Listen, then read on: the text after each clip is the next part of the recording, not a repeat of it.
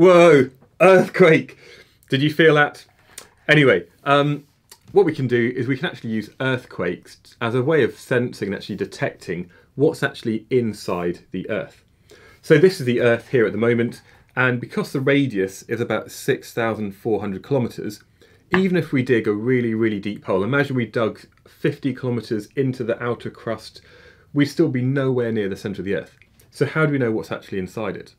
Well, we do that by detecting earthquakes and then actually using the data that we receive, analysing it to actually work out the structure of the Earth. So the Earth itself, we've got this outer crust, that's then surrounding this kind of relatively thick mantle. And then in the middle, when we have the Earth's core, we have this liquid outer core and also the inner core as well.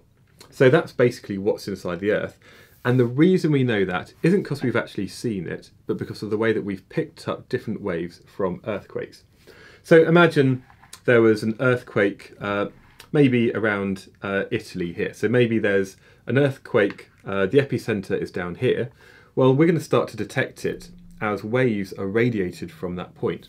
And the reason that we have an earthquake is just because different parts of the Earth, because it's still moving, they're kind of slipping past each other. There's a lot of pressure, there's a high force which is there, and occasionally the two plates move apart.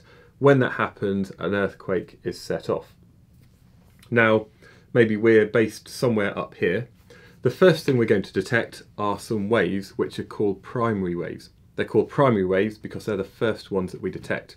Now, primary waves are longitudinal, and that means the particles are going to be moving back and forwards in the direction of that energy transfer.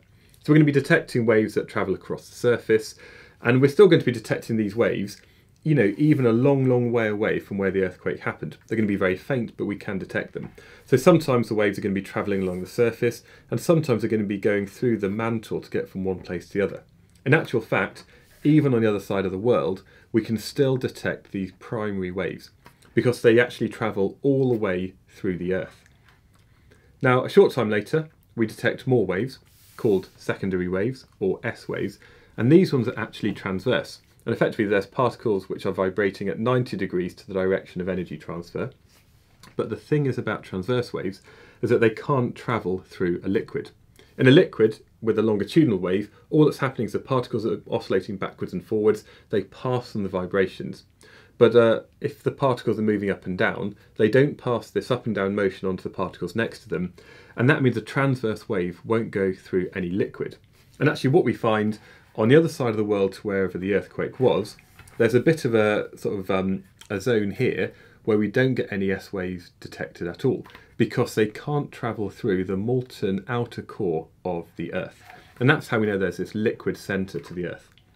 The other thing that these waves do is as they're going through this, the inner parts of the Earth, they're actually refracting, and that means they're changing direction as they're going from material which is maybe one density to another.